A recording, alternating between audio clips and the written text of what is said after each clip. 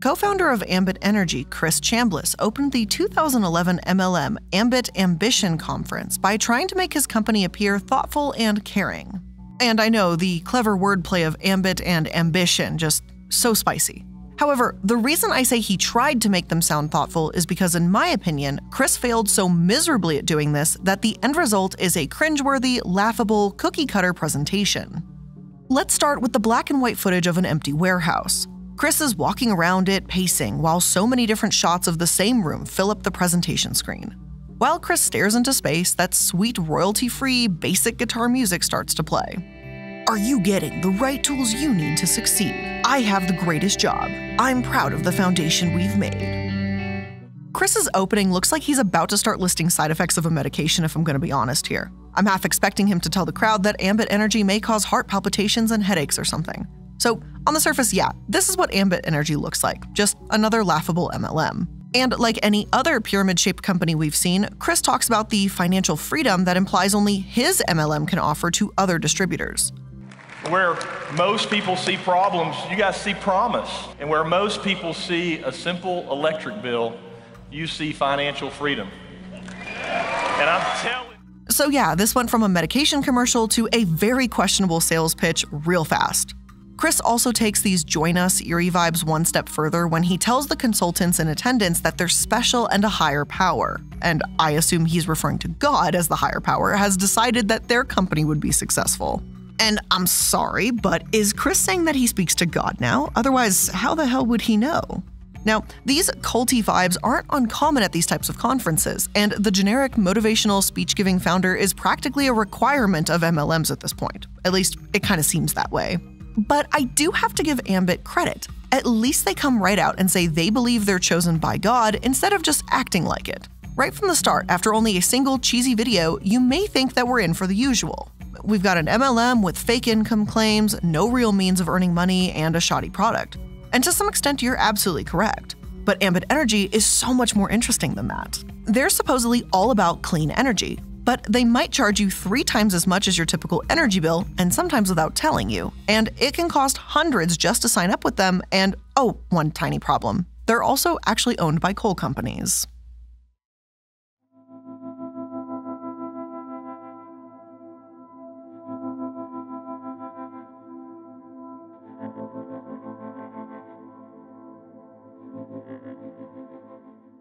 Hello and welcome to Multi-Level Mondays. Not on a Monday, I don't want to hear it. I had a really rough weekend, I apologize, but we are here now.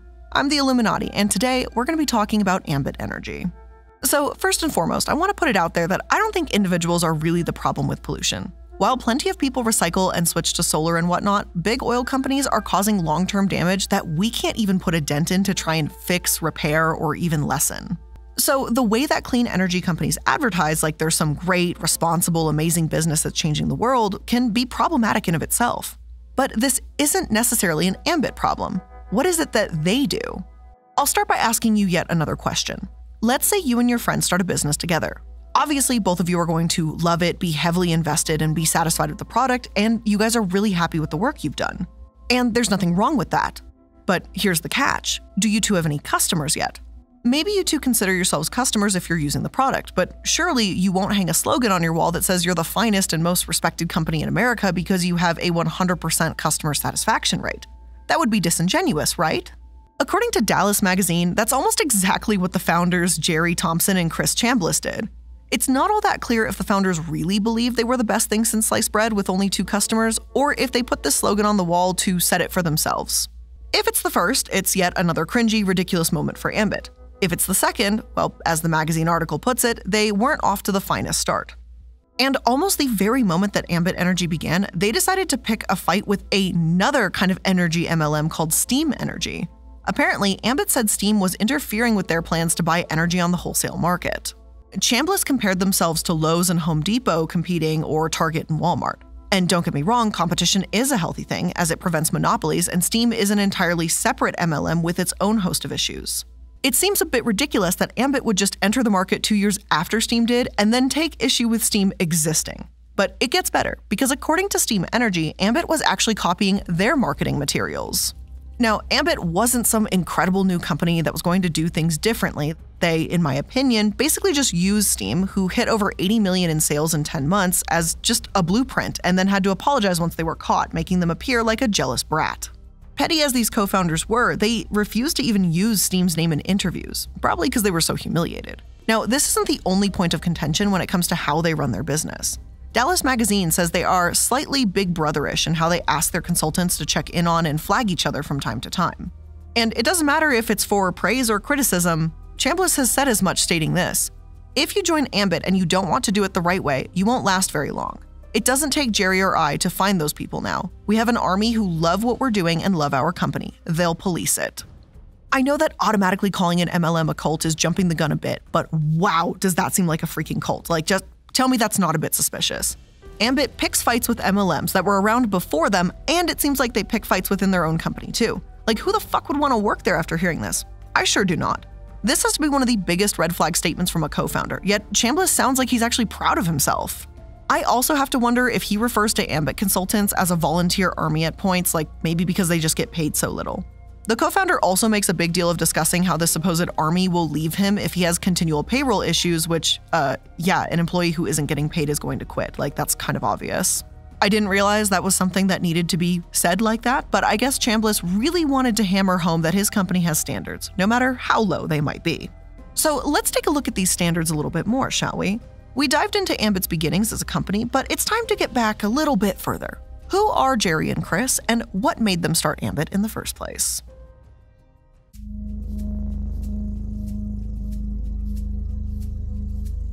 Jerry Thompson Jr. and Chris Chambliss were chatting about energy deregulation in 2006. At the time, Chris was the chief marketing officer at Excel, and Jerry was the CEO of Caprock Communications, a telecom firm he grew to $300 million before ultimately selling it. Together, with their powers combined, they decided to build a new energy provider and bought a warehouse in Dallas to do so. And it wasn't all that hard. Thompson already applied to sell electric power on the retail market in Texas before even meeting Chambliss. It seems like he was going to do that through a different company called Blue Vista, but the key difference is that Thompson wasn't on as board with the direct sales model as Chambliss was. He didn't have the experience, telling Dallas Magazine, "The biggest uncertainty that hung over me was that I'd never been in direct sales before." Thompson told Inc. magazine something similar a few years prior, but his words were a little more revealing. "I admit that I did have some concerns about using direct sales and multi-level marketing. Chris and I were concerned about our reputations. We didn't want to wake up in 5 years with a big company but feel embarrassed about how we did it." Now, I've got absolutely no idea whatsoever how Chambliss actually convinced Thompson to go through with this.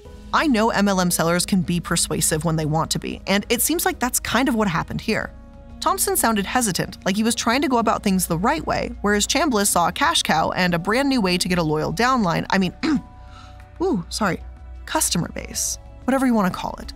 But again, that's just how I see it. That's my silly little goofy, quirky pyramid opinion.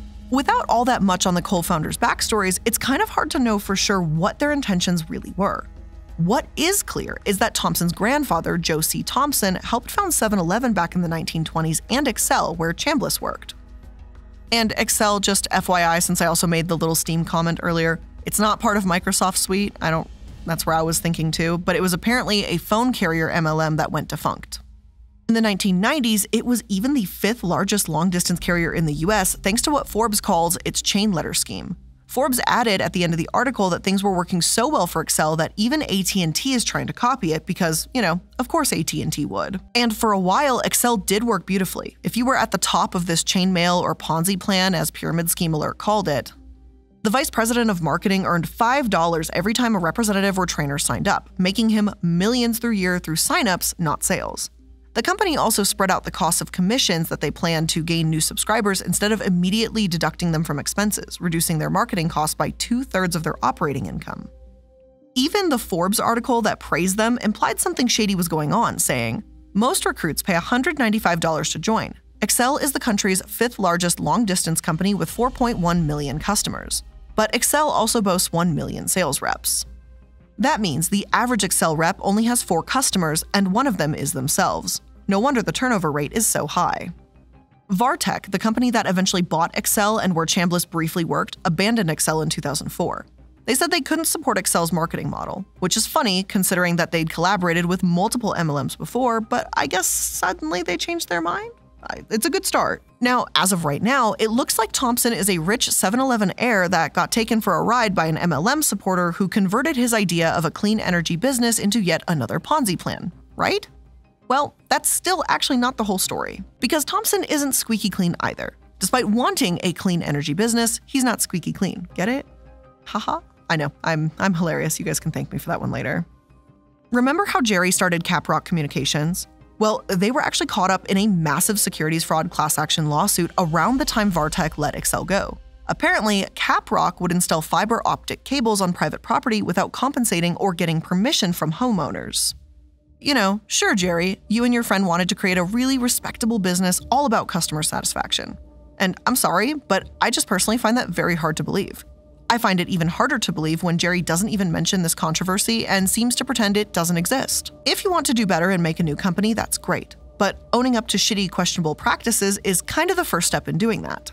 Oh, and if the name Caprock is kind of itching your brain a little bit and sounds just a hair familiar, it's because they worked with Enron to build their fiber optic network.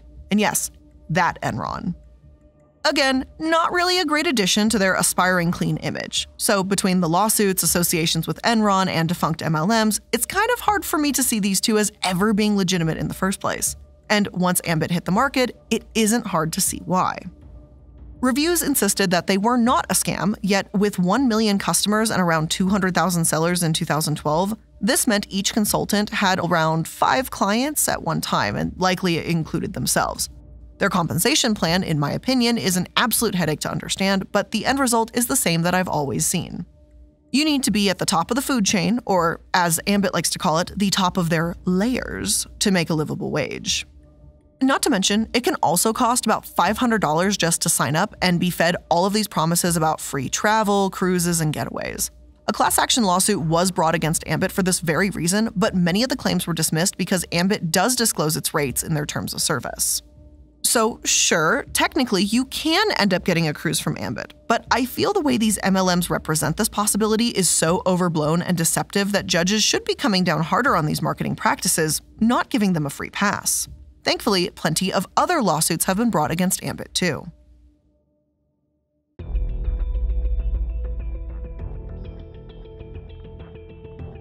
Stephanie Mensimer, a senior reporter for Mother Jones, wrote that Ambit accumulated about $57,000 in fines between 2010 and 2012 for violating consumer protection rules. Now again, that's absolutely nothing, merely a cost of doing business kind of fine. But these violations were a sign of things to come because as the years went on, more and more complaints began piling up. And we've got the works here. We've got overcharging customers, overstating what other providers would charge, and using deceptive practices to make customers switch their services. So let's start with the overcharging complaints. Electric deregulation has failed to live up to lower cost promises for years. The Associated Press wrote in 2007, consumers in the 17 deregulated areas paid an average of 30% more for power in 2006 than their counterparts in regulated states. In 2014, Consumer Affairs said that not much had changed, especially when it came to Ambit. Jay from Hamden, Connecticut left a review that read, "I selected Ambit Energy as my electric supplier a year ago because of their low, locked-in rates. Without warning, my rates tripled in March 2014. I went to their website, found that my rates had tripled, and selected a new low-rate plan. Then I reviewed my April bill. My new rate was not applied to the bill, so once again, my bill was triple what it should be. I tried calling the company repeatedly." Some reviewers said their rates even tripled despite gas rates going down everywhere else, alleging that this was downright cheating and the company double-crossed them. And this is absolutely a bad look when your customers have almost nothing but bad things to say, but it becomes extra scummy when many of these customers only signed up in the first place because they were asked to by a friend or family member. And if I were in Jay's position, I'd be contacting whatever relative told me to switch and start demanding some answers. So much for that little plaque on their wall that says they're the most respected company in alternative energy, right? Now, the extreme price gouging eventually led to litigation. Little v. Ambit Energy Holdings was filed on behalf of consumers in New York, New Jersey, and Maryland. According to court documents, plaintiffs Josh Little, Samantha Mason, and Gregory Stewart, as well as others similarly situated, were treated like absolute garbage. Basically, Ambit would tell customers what they needed based on their prior usage, which is a process they call budget billing.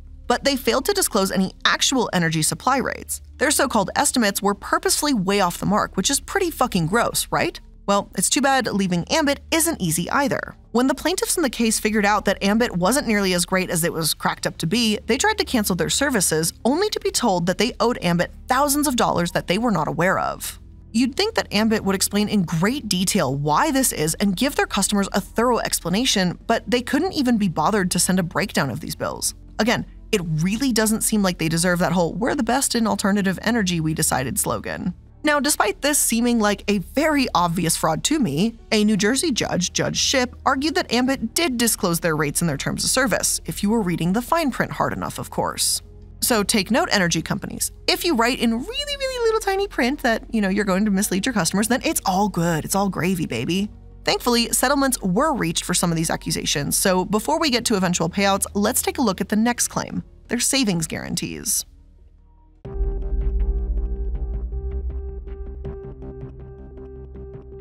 In the case of Simmons v. Ambit Energy Holdings, Teresia Simmons and numerous other plaintiffs allege that Ambit also advertised a guaranteed savings plan. Not only were they making promises about staying cheap, but here they made promises about being better than everyone else by exactly 1%. It assured customers their 12-month energy costs would be at least 1% less than their existing cost, or Ambit would refund the difference. So what a great brag, right? Like, we'll be better by exactly one single percentage. Now, the thing is, while I can't speak for everyone that signed up for Ambit, people didn't switch to save 1% on their energy bill. Many of them were hoping to save a lot more.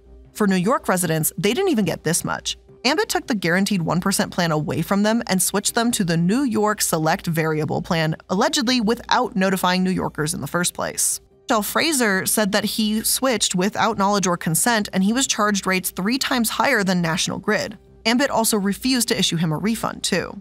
And correct me if I'm wrong here, but wasn't the whole point of Ambit that it was supposed to be better than National Grid and traditional suppliers? That's what the founders said, right? Isn't that what these distributors claim when they convince their friends and family members to sign up? So how in the world do they actually justify these prices?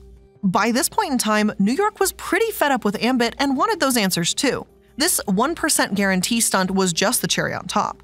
Back in 2014, they had hundreds of complaints about higher than expected charges, with Audrey Zibelman, CEO of the New York State Department of Public Service, saying, "Department staff has concerns over the apparent lack of renewal notices, consumer disclosure complaints, as well as Ambit's practice of moving people off the guaranteed savings plan into a variable rate plan that had significantly higher rates than the utility."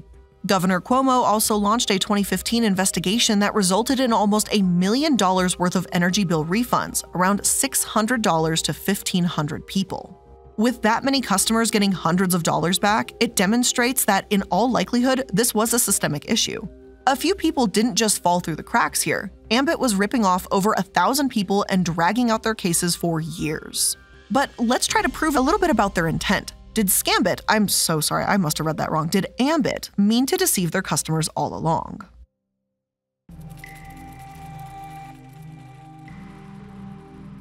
Now, unsurprisingly, in yet another lawsuit, and I swear these are actually never ending at this point, Amy Silvis brought Ambit's good faith and fair dealing into play. She alleged that their teaser rate was anything but market-based. Sure, having an actual rate be a bit higher might happen, but that's what those asterisks on estimates are always for. But when Ambit was seemingly pulling too good to be true numbers out of their ass and acting like they're based on anything realistic, that's another problem entirely. And at first, a federal judge actually was siding with Ambit, but that result was overturned and a $9.3 million settlement was issued. Between that, the $1.5 million penalty for that 1% promise controversy, and $20 million in refunds they had to issue, this comes to a little over $30 million over the past few years. That sounds like an expensive lesson, right? Surely, that must hurt a little bit, right? Well, you know that's a bit of a redundant question because no, of course not. Ambit claimed they made $1.3 billion in 2018 alone, and that's when they settled a majority of these suits, by the way. Now, math of course is not my strong suit here, you guys know, but according to my calculations, $30 million would be only 1/43 of what they made that year. Plus, if they're making so much money because they overcharge people, then how is Ambit really suffering when they're just paying back what they earned in an unfair way anyways?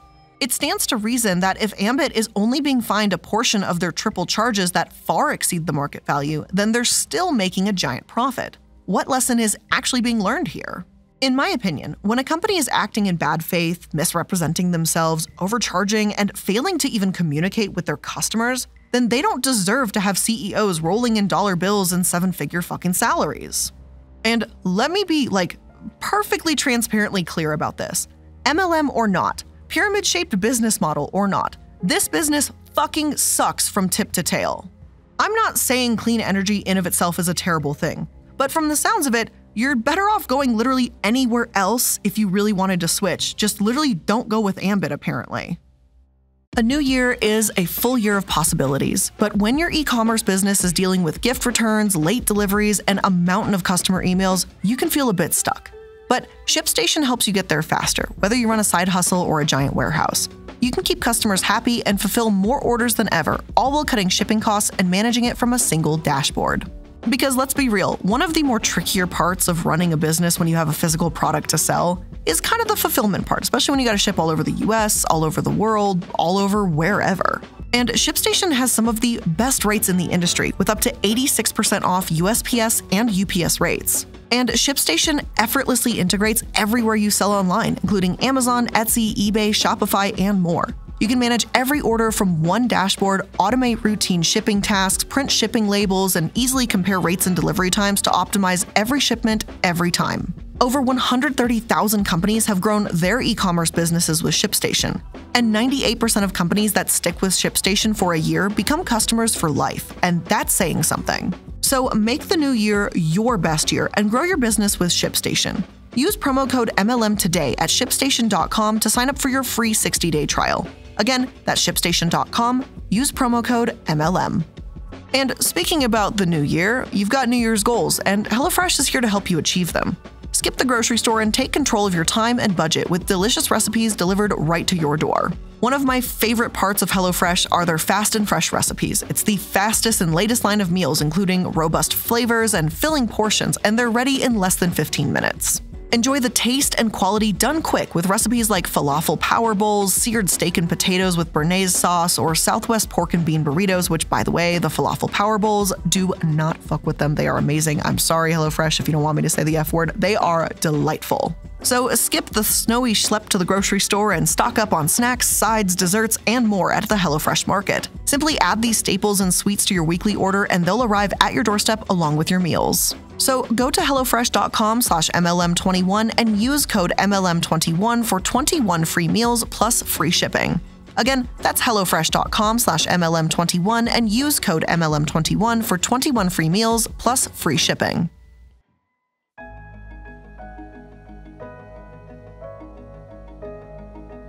With all of these lawsuits in the not-so-distant past, what exactly is next for Ambit Energy? Are they actually going to clean up their act? That's doubtful. You see, in 2019, they were bought up by Vistra, a coal company, for $475 million plus networking capital. Which, by the way, that sounds really cheap for a supposed billion-dollar company, but I digress.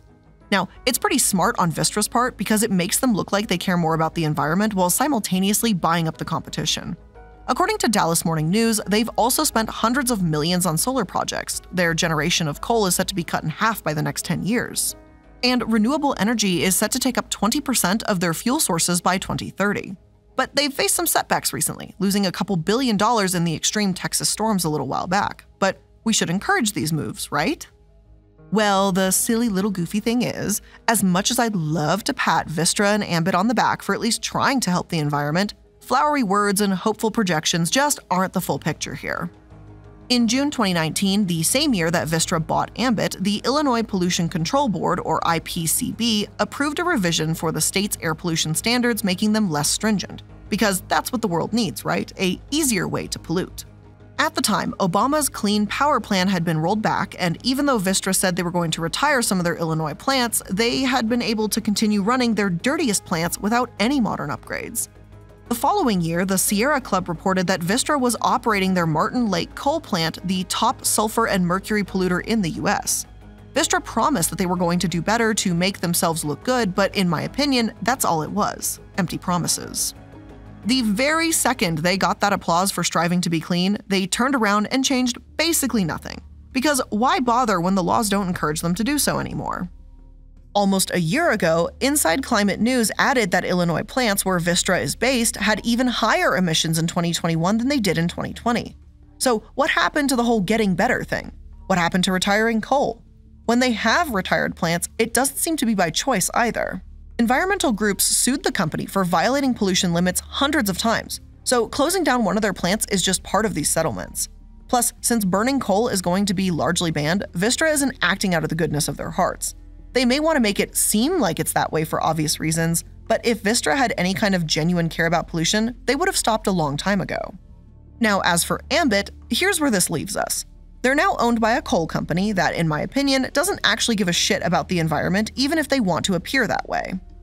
Their business model is trash, and the way they manipulate and overcharge customers is equally as bad. Each supposed employee that's part of their weird volunteer army only has a few clients on average, typically friends and family that they've convinced to sign up on their behalf. The owners also have a record of shady activity, so it's really no surprise that Ambit is littered with lawsuits. To put it simply, they give clean energy a dirty name. But with all of that being said, that is where we're going to end today's episode. I hope you learned something new here today, and if you did, make sure that you're liking, following, and subscribing to stay up to date to all the latest episodes. Again, I do want to apologize that today's Multi-Level Mondays did not appear on Monday. Again, I had a bit of a chaotic week. I was moving for the past 2 weeks, so it's been a lot, and I still don't have internet in my house, so it is a bit of a struggle right now, so I really do apologize, but we are getting right back on track. So thank you all so much for joining me for today's episode. I really do appreciate it. I hope you're having a great start to your new year, and I'll see you in the next one. Bye.